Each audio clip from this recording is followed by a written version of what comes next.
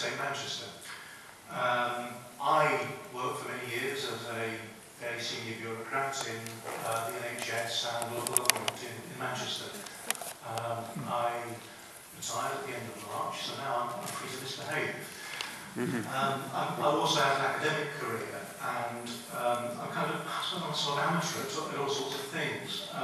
One of which is, I suppose, I'm here as an amateur economist. But perhaps more critically, as an activist, and as part of a local campaign to begin thinking through and helping Manchester, the various sectors of Manchester, begin to address how we move towards a steady-state Manchester, a steady-state society, and a steady-state economy. So, we've set ourselves just an easy task. We should get this one done by the end of the year, shouldn't we? I'm going to talk a little bit about economic growth in general terms before focusing on the work that we're doing in Manchester. I've picked this quote from David Harvey from his book The Enigma of Capital, where he points out that 3% growth forever is running into serious constraints. There are environmental constraints, market constraints, profitability constraints, spatial constraints. We've heard already about the environmental constraints, and we've heard, particularly from Dan, about some of the social constraints that basically economic growth doesn't deliver for people's well-being. But there are other problems. It's the model, from what we can tell, is possibly broken. We don't know why we're doing this, but maybe escape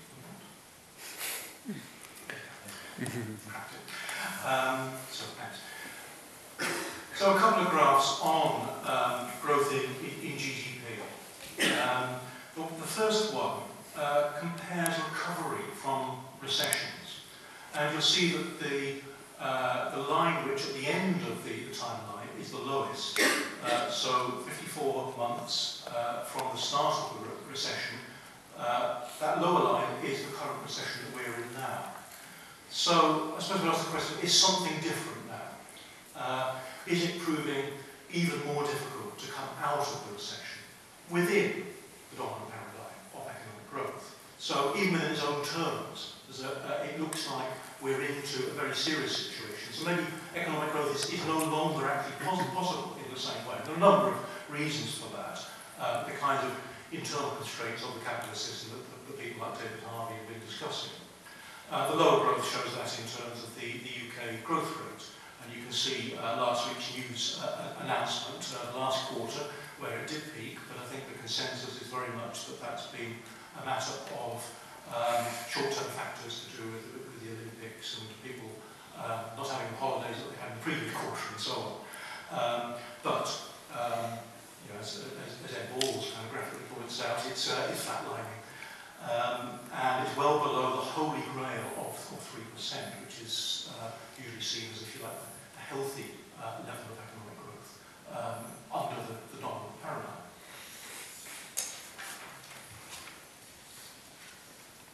I've just come actually from the Cooperative United Congress in Manchester today.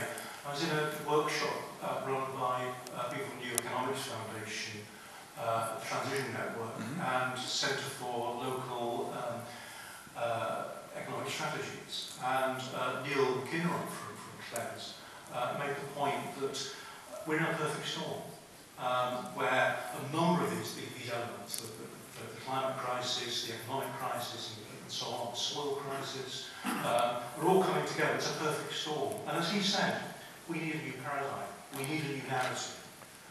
In the terms of what we've been talking about, as in steady-state Manchester, Plan A is fiscal austerity. Plan B is a return to a better yesterday. Keynes, either green Keynes or grey Keynes. And we need a Plan C.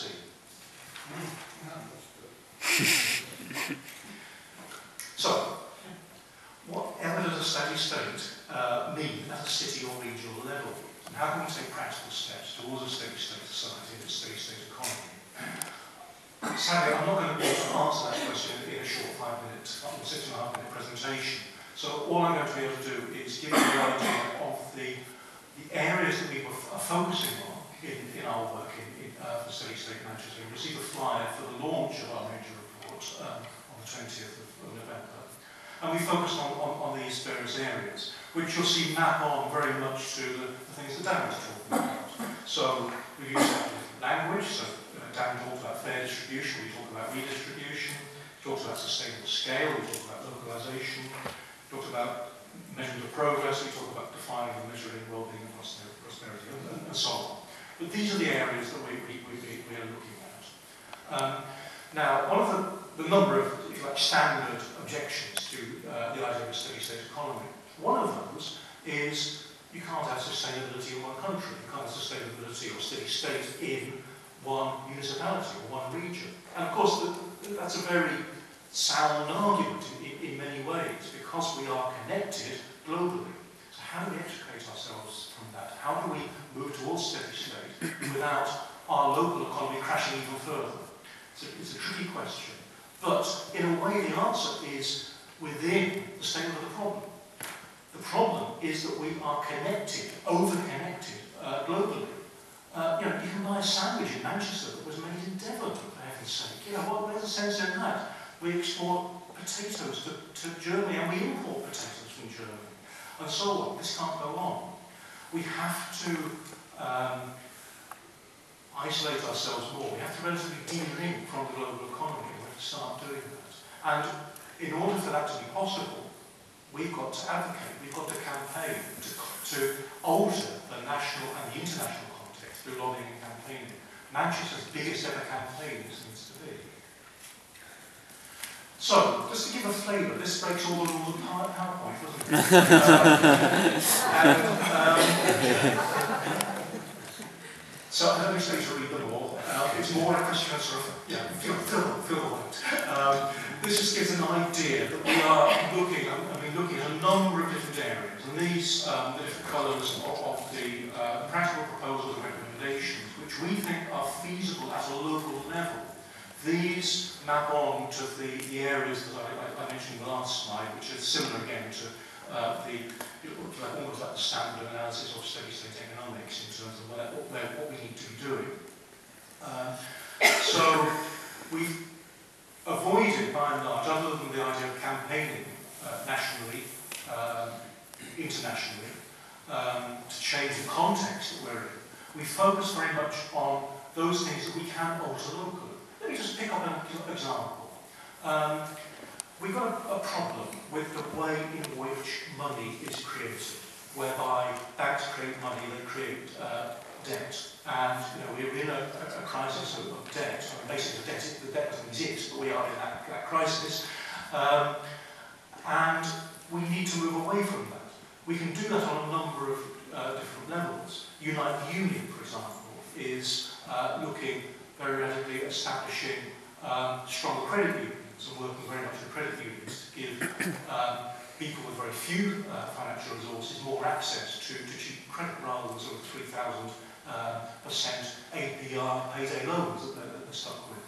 But we need to clean up our local investments. Our public sector have pension funds, for example, that invest in the capitalist system. We need to look at where we're investing. But also, what about a Manchester bond? What about giving a safe savings vehicle for Manchester people, a Manchester Green Investment Bond?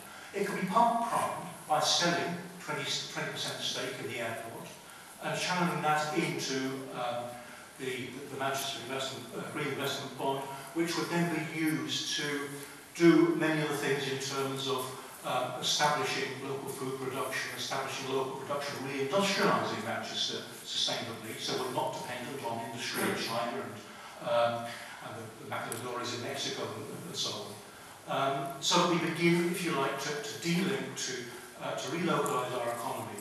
And so that's the kind of vehicle that people are actually seriously talking about. I mean, it's been music to our ears that we're not alone in this, in talking about this. In Guardian Professional yesterday, Sir Howard Bernstein, the Chief Executive of the City Council, was talking, not in terms of a green investment bond, but certainly in terms of a Manchester investment bond.